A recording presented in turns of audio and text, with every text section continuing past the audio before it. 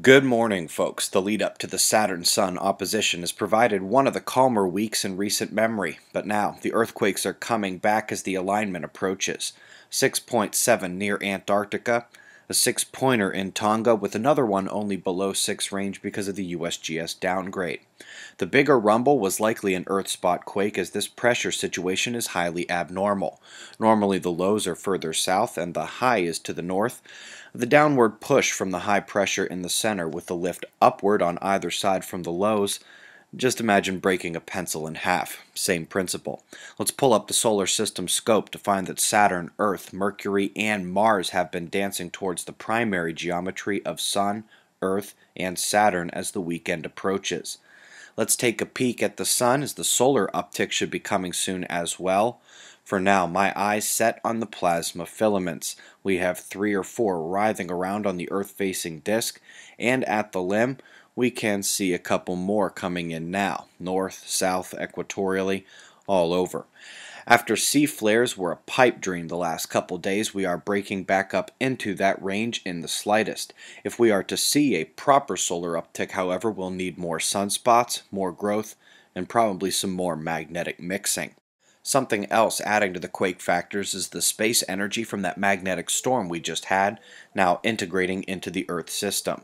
It is waning away now, which might seem odd given that solar wind speed kept climbing the last day, but compared to the last coronal hole stream about 6 or 7 days ago, it's 15 to 20% less intense.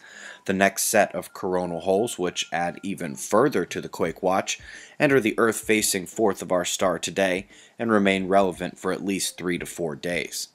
Top link today is the latest from Dr. Pierre-Marie Robitaille. Having already set the stage for the liquid sun model, this advanced level manuscript begins breaking down the superiority of the theory over the standard model. Complex topics and analysis there. Then, we've got an oil spill reported on RSOE, and indeed the footage from the air at the coastline is not very encouraging. It is a relatively small area compared to the coastline as a whole, but still, this local ecosystem is completely destroyed, and downstream systems should be affected as well. Also, we've got the April Global Climate Report. Read about the floods, the droughts, the record heat waves, and the record Antarctic ice. We are seeing about 55 to 70% of the map warmer than average, with only about 30 to 45% showing below average. But most importantly, there are both heat and cold records, like the coldest April ever recorded and the coldest start to 2015 ever recorded for that area there. Last but not least, folks, there are only 10 days left in pre-registration for observing the frontier this October in Pittsburgh. I find it disagreeable to pay more than you have to. 10 days left to pre-register.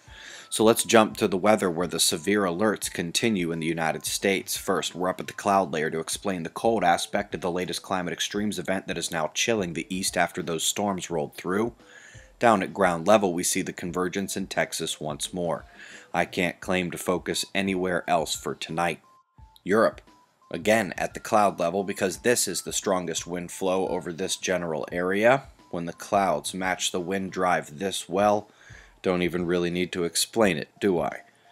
Down in the southwest Pacific, we have the convergence line now shifted on top of New Zealand and appearing to cut back right through Australia.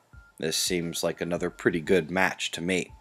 Remember, folks, if I miss some morning news in the coming days, it will be because of the birth of my daughter. 10 days left to pre-register for observing the frontier. These are your ground level conditions, followed by shots of our star to close. It's 6:05 a.m. Eastern Time, and that's the news. Eyes open. No fear. Be safe, everyone.